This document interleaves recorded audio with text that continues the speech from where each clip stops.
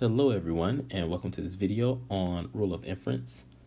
So in this video, I'm going to prove the Modus Tollens law using a truth table. And the Modus Tollens law, if I'm pronouncing that correctly, is also called denying the consequent.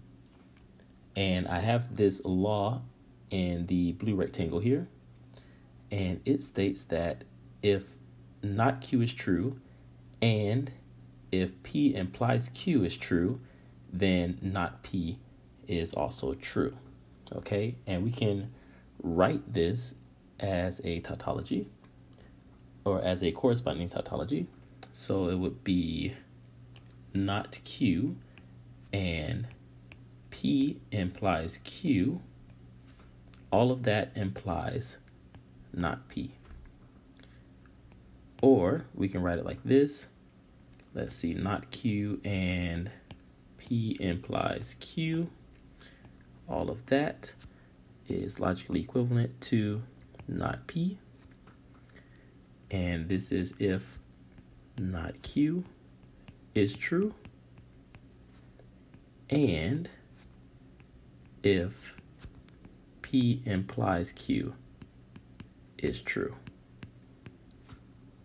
Okay. So that's just another way of writing the Modus Tollens law. All right, so now let's go ahead and prove this by using a truth table.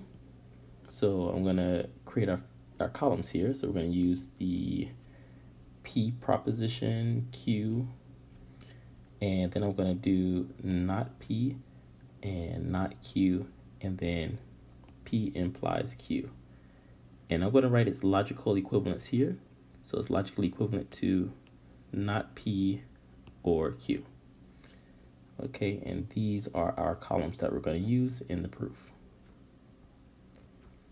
Okay, and then we're going to have 4 rows. So let's see, 1, 2, 3, and 4. Okay. And now let's write down our true and false values. So I'm going to use T for true and F for false. So we get T, which is true, true, false, and false for P. And then we can get true, false, true, false for Q. And so now not P in that first row would be false. And not P in this next row would be false. And then true and true for the next 2 rows. Because our P value is false on those last 2 rows, that's why our not P is true on the last 2 rows. And because our P value is, our P proposition is true for the first 2 rows, our not P proposition is false. Okay, so I think you understand that. And let's see, we get not Q here, so we get false, then true, false, and true. Okay, so now we get P implies Q, or another way of looking at it is not P or Q. So that means wherever Q is true, then this statement here will be true. So P implies Q will be true. So we can just look at Q, and wherever Q is true, we're going to put true here. And let's see, wherever not P is true, then this P implies Q statement will also be true. So we could look at the last row and we get true there.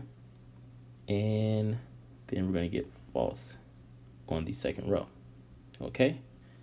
So now we have proven this law. So how do we prove that? Well, let me show you. I'm going to basically put a rectangle around the main row that proves this. So again, what this law states is that if not Q is true, so let's look at the not Q column, and let's look where it's true at. So it's true here, and it's true here. All right, so if not Q is true and P implies Q is true, So where is P implies Q equal to true? Well, that's here, here, and here. But now we need both of them to be true. So the only row where both of these two statements are true is the last row. So let's get rid of some of those rectangles that I drew. And I'm just going to put the green rectangle over the two statements that are true, not Q and P implies Q, where both of them are true, which is that very last row. So now if not Q is true and P implies Q is true, then not P is true. And so now let's look at not P, which is in this column here. And we can see that it is indeed true, like we expected. So this basically proves the Modus Tollens law. And I hope you all enjoyed the video.